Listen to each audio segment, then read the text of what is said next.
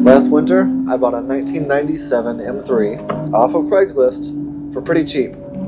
About 9 miles into the 60-mile drive home, the engine blew up, which I was kind of expecting. So anyway, I parked it where it sat until I could enact my plan. See, I had a 5-liter Ford engine that just happened to be sitting in my garage. In February, I dragged it into my garage and with the help of a couple friends, yanked out the busted straight 6 and got to work installing the 5.0. And 2 weeks later, the V8 was in place, temporarily plumbed up and wired up, ready for a first fire. I loaded a bass tune into the Megasquirt and cranked it over.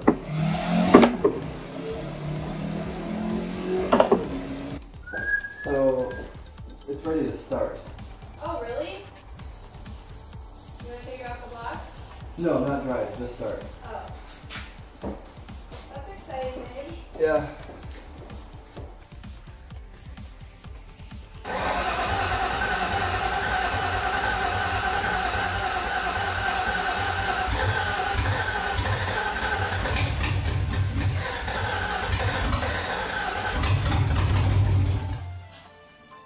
After some tinkering,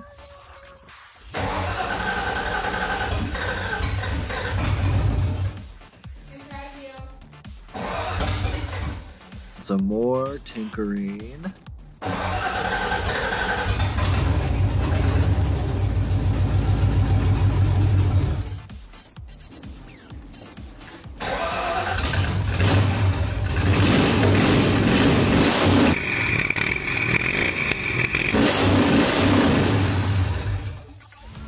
with a successful first fire, it was now time to integrate the BMW controls with the Ford engine. There's a full write-up on michaelvoom.com of everything I needed to do.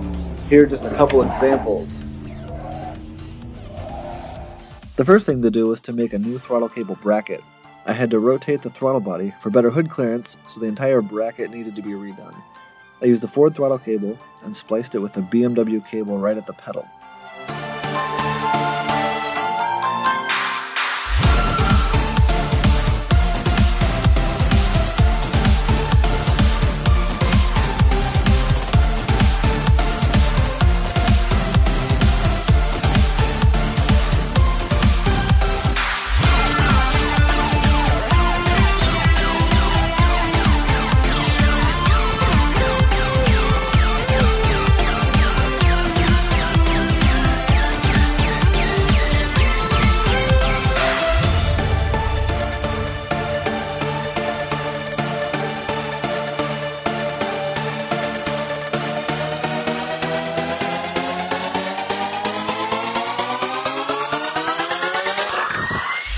Next up was the exhaust. I bought several different 2 1/4-inch mandrel bins, then chopped and spliced everything together to make the new engine with the original catback.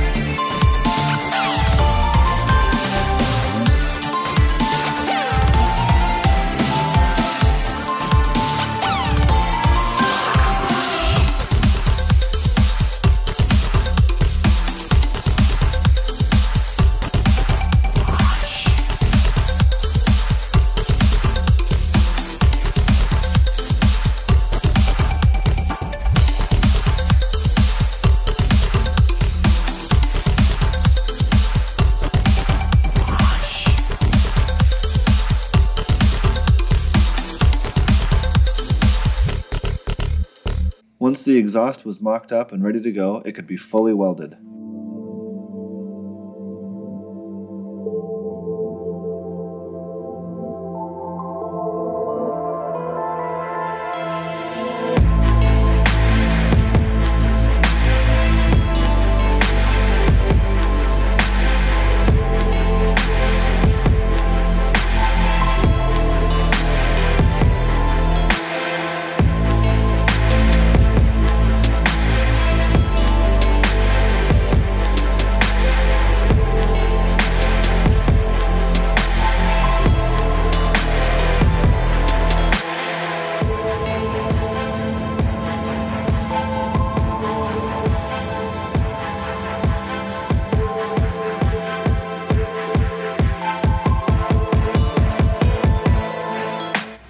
the throttle cable and the exhaust installed, the car could be started and revved from inside the cabin.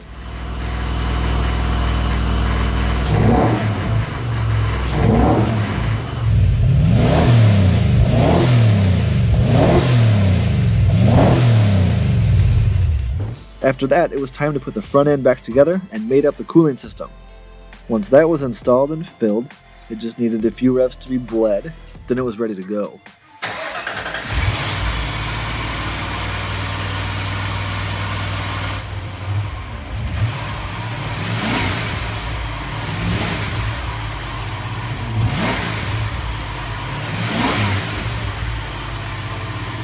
And then with all that done, it was time for the first drive. Check that out in this video right here.